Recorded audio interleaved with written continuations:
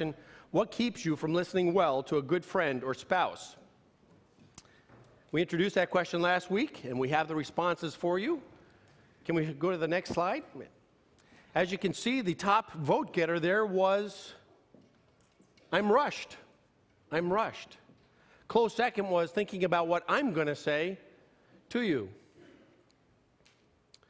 What was interesting in this is that distractions only got 8%.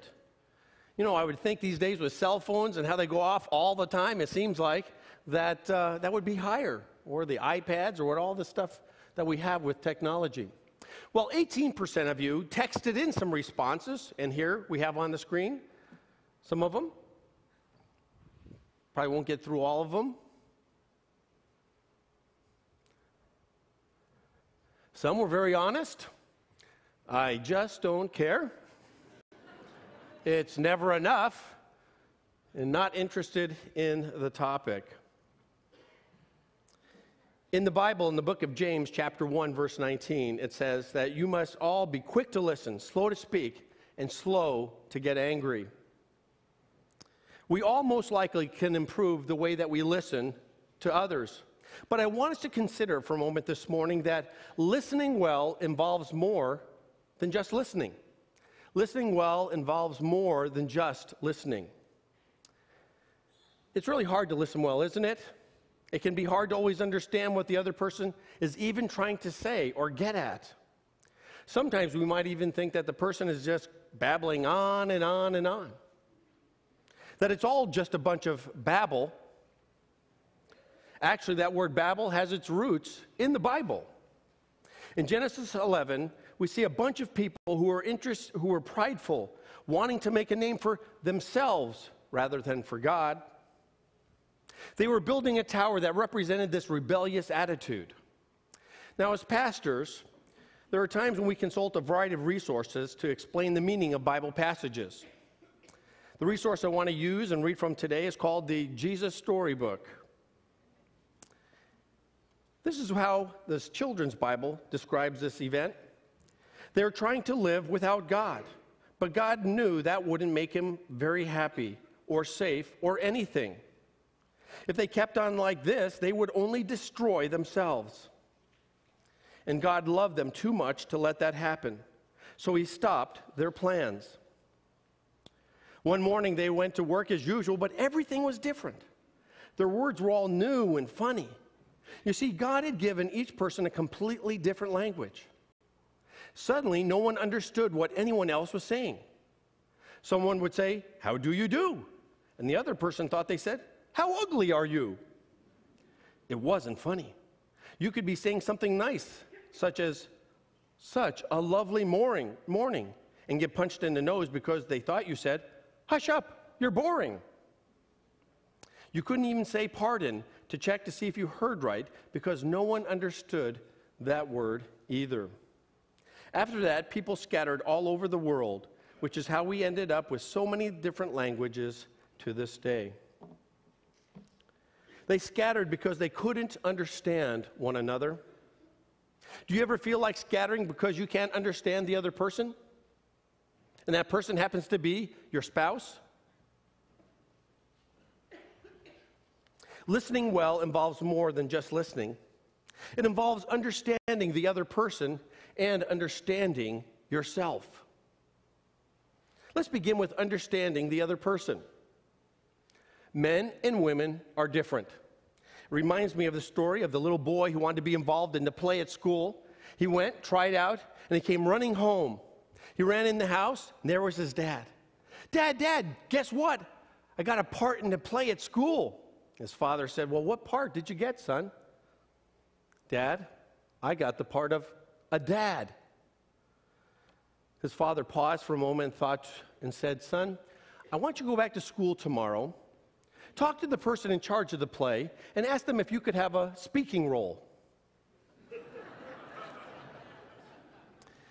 Well, one of the key foundations to begin with is that men and women are different. I realize that we can make too much of the differences at times, but we can also make a mistake of making too little of the differences as well. And you know what? Those differences have been with us since the beginning. since the beginning when God created us. Let's turn back to Genesis and take a look. It says, "Then God said, 'Let us make human beings in our image.' So he created human beings in his own image. In the image of God, he created them, male and female. He created them." We see this idea of male and female again in Genesis chapter 5, verse 1. If you turn over to the New Testament, you see it in Matthew chapter 19, verse 4, which says, "Haven't you read the scriptures?" Jesus said. "They record from the beginning that God made them male and female."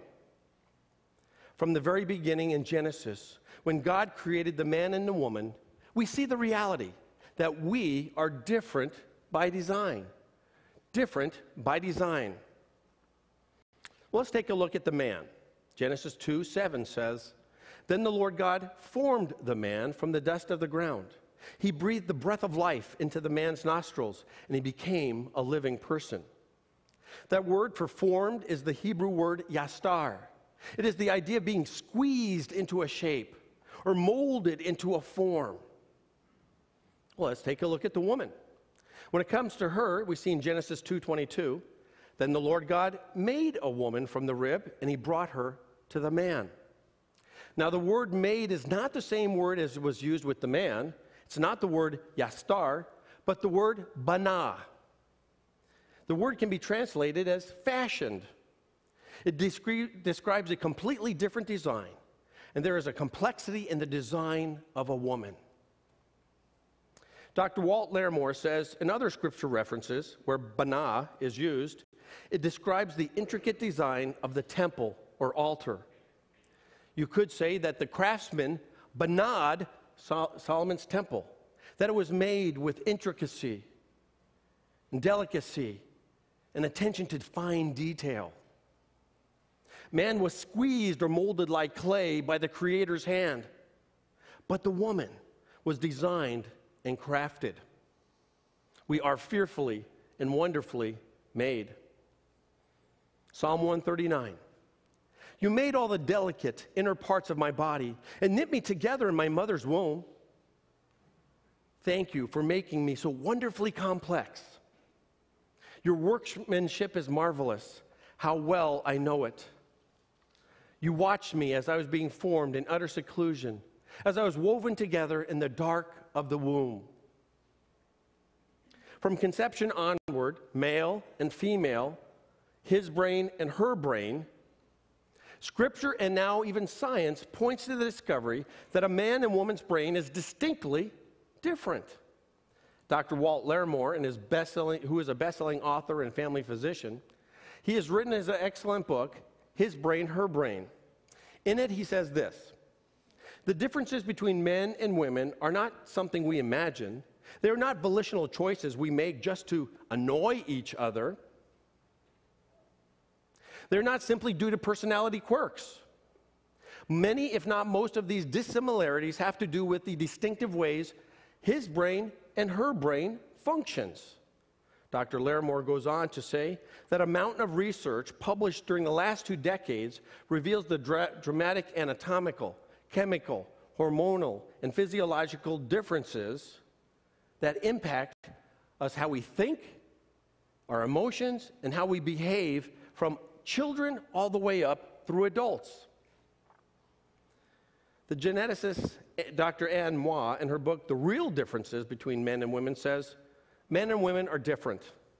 They are equal only in their common membership in the same species, humankind. To maintain that they are the same in aptitude, skill, or behavior is to build a society based on a biological and scientific law."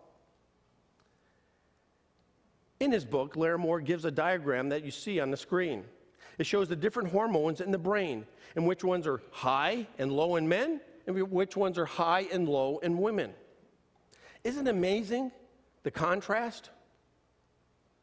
Testosterone impacts a man's behavior. It's a major male hormone. But as a mood regulator, testosterone is a midget when it's compared to a woman's hormones of estrogen and progesterone. Nevertheless, testosterone is the hormone most associated with male aggressiveness, competitiveness, assertiveness, and his ability to focus and not become distracted. Fearfully and wonderfully made. Women, you may have noticed his ability to, at times, to focus so intently that he's not easily distracted. You know, when you're trying to talk to him and he doesn't seem to hear you. And for some of you might discover that this afternoon watching the game. He's focused, he's intent. Thank goodness for on the remotes where they have that pause button and you can stop it to wait to answer your wife. Fearfully and wonderfully made. Men and women have different responses to stress. A man's propensity is to react with anger. His brain connections send his emotional responses downward towards his body and physical responses.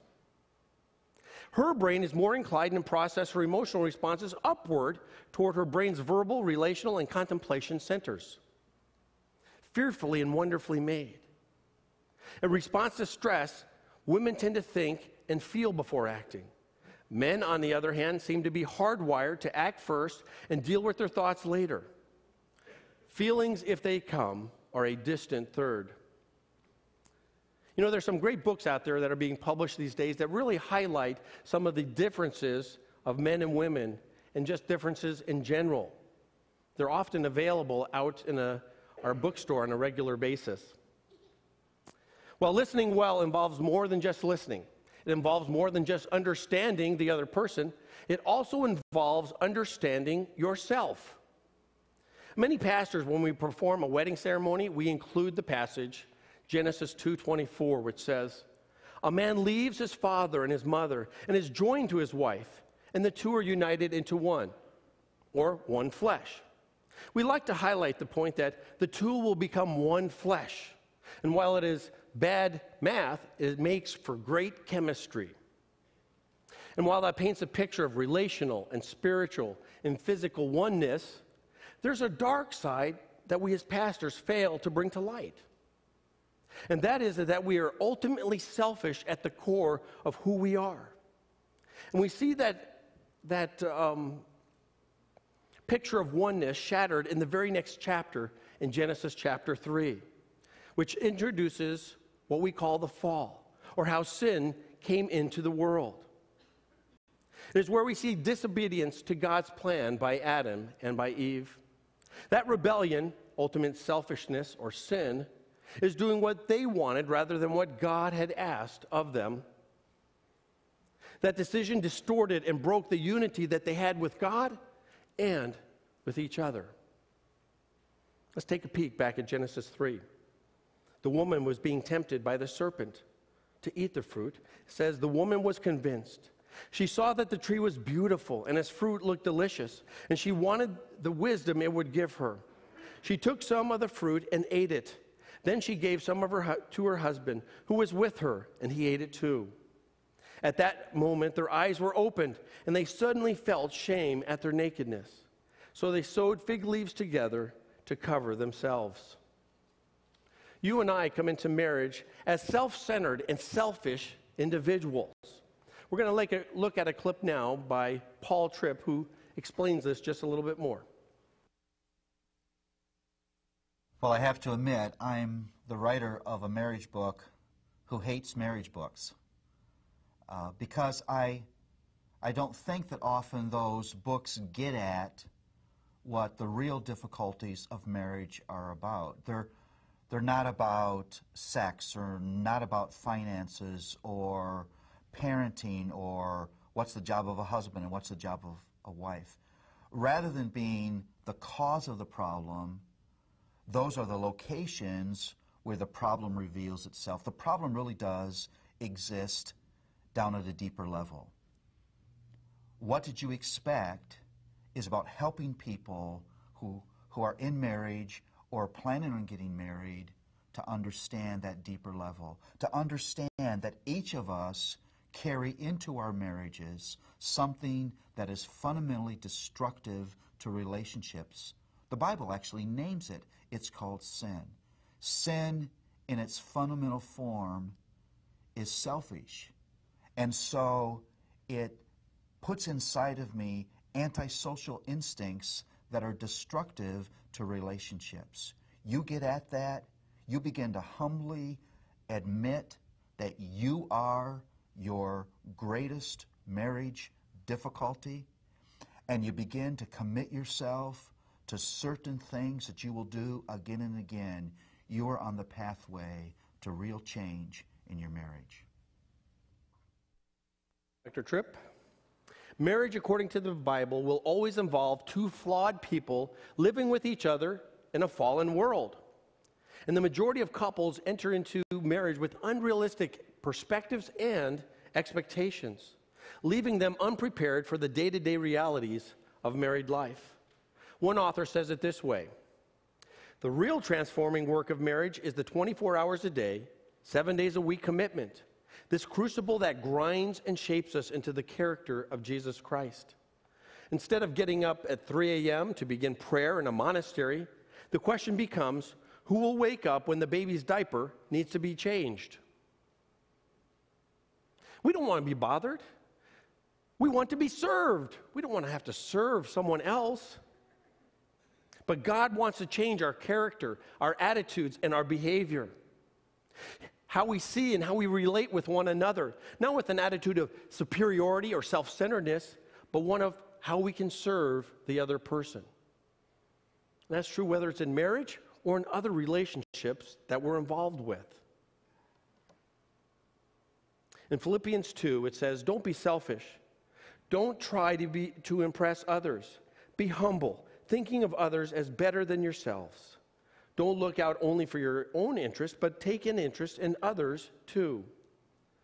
You must have the same attitude that was in Christ Jesus, that Christ Jesus had. You and I need to realize that it's more about changing ourselves than changing our spouses. Focus on changing yourself and not your spouse. Marriage calls us into an entirely new, selfless type of life. Gary Thomas has said that any situation that causes me to confront my selfishness has enormous spiritual value. And I would imagine that there is a tremendous amount of immaturity within each of us. And that marriage directly exposes it and confronts it, doesn't it? It is in marriage relationship with a person that is so close that it begins to reveal the heart nature of our actions and our attitudes. Our spouse is not a neighbor 5 doors down that we can just kind of drive on by and ignore. They are individuals who sit with us at meals, who sleep only a few feet away in bed. And sometimes that few feet seems more like miles. Doesn't it? Over time, when there is no personal, regular habit of connecting with God and keeping a clean slate with your spouse, it can become easy to descend into a sort of a marital guerrilla warfare, passive-aggressive power plays, where each of you blames the other person for personal dissatisfaction or the lack of excitement in your marriage. Some couples decide just simply to get along, okay? They're going to survive, not seek to thrive in their marriage. And when that starts to happen in your marriage, you don't give each other the benefit of the doubt. You don't believe that the other person has goodwill intentions with what they did. You believe that they actually did it to kind of stick it to you. They did it on purpose, didn't they?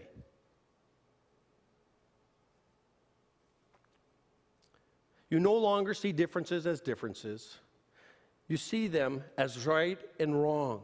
Everything that they do, you see in a negative light.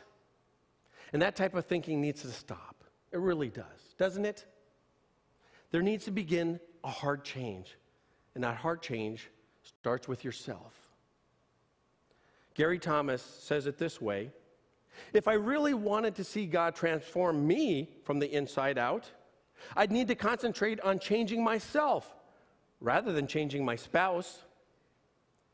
In fact, you might even say, and this is hard to believe, but it's true, that the more difficult my spouse proved to be, the more opportunity I'd have to grow. Is that your attitude? Is that my attitude?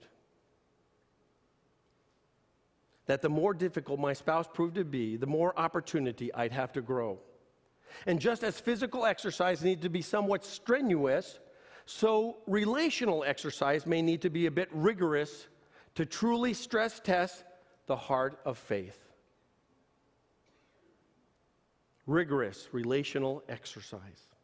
So what is it that produces a marriage of unity and understanding and of love? This kind of marriage is the result of a lifelong commitment to daily marital work and a deep trust in God's transforming grace. God's transforming grace. What does it take to deal honestly with your sin, weakness, and failure? Hard work and trust. What does it take to make growth and change a part of your daily agenda? Hard work and trust. What does it take to understand and to deal with the differences with appreciation and grace? Hard work and trust. It is a lifelong lifestyle of really trusting in God's transforming grace, which really does give you everything that you need to do the work that God has called you to as a husband and as a wife. Well, listening well involves more than just listening. It involves understanding the other person and how God has wired them uniquely. Do the hard work of getting to understand that. Listening well involves more than just listening. It involves understanding yourself and that you bring into the marriage relationship or any other relationship a fallen nature, one that has a propensity to sin. We have the victory because of what Christ did on the cross, but sometimes it just continues to seep out. That selfish and self-centeredness. Listening well involves more than just listening. This afternoon, the Super Bowl will be taking place. 2 franchises battling on the gridiron to see who will be number one, which brother will be on top. Much of the world will be watching this event. And in our marriages, all too often, it can be similar. 2 individuals not working together as a team, as allies, but as enemies, battling out on the gridiron of life, fighting to see who's going to be number one, whose rights are going to be on top. This battle happens not in the front of the world's eyes, but all too often, it happens in front of the children. Get some help sooner than later. Whether you have kids in the home still or not, get some help sooner than later. Don't settle for surviving. Seek to thrive in your marriage. With God's help, you can do that. Do the hard work of trusting in God's transforming grace. Will you close with me now in prayer?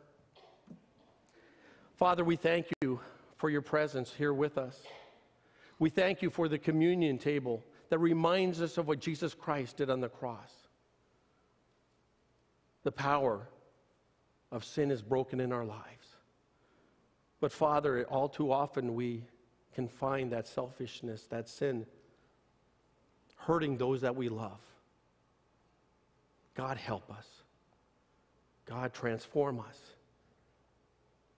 God, help each couple here to surrender their marriage to you on a daily basis, looking for you, to help them. Father, thank you for your presence on a daily basis with us in that transforming grace. We trust it to do its work as we trust you. Amen. Well, you are dismissed. Have a great rest of the day.